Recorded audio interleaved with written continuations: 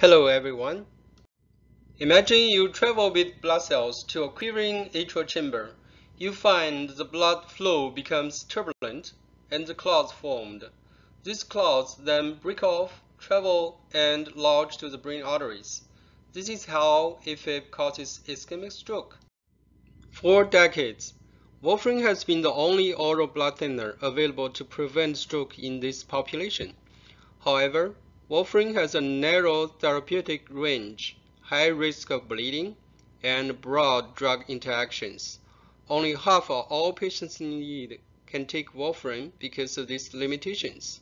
Fortunately, a group of new oral blood thinners named NOACs are now available in Canada. The question is, are those NOACs as effective as warfarin in stroke prevention? Are they safe to use? This question is important because the answer can guide the clinical practice. I put this question into the PICO format and did thorough research. 5 systematic reviews were identified and critically appraised.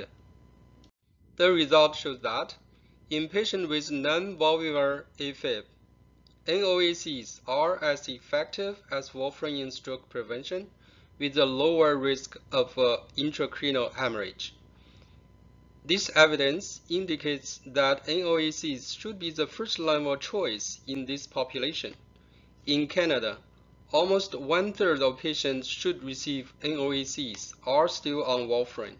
This gap requires to continue the next step of action cycle. After carefully assessing my local context, the algorithm for oral anticoagulant therapy in current AFib clinical practice guideline will be adapted and used in my hospital. All stakeholders will be involved in and collaborate together in my action plan.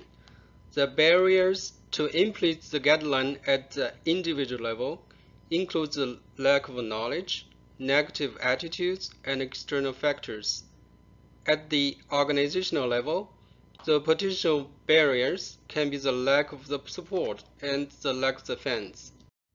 To overcome the barriers at the individual level, I choose a 2-hour interactive education plus audit and feedback at the multifaceted interventions to improve healthcare providers' knowledge and change their attitudes.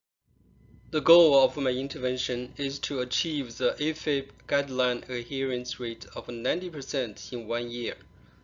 The incidence of stroke as well as major bleed will be used to evaluate patients' outcome. Audit and feedback, plus interviews and surveys, will be used to monitor and sustain the knowledge use. However, if further new evidence requires the change of the clinical practice, then this knowledge to action process cycle will be started over again.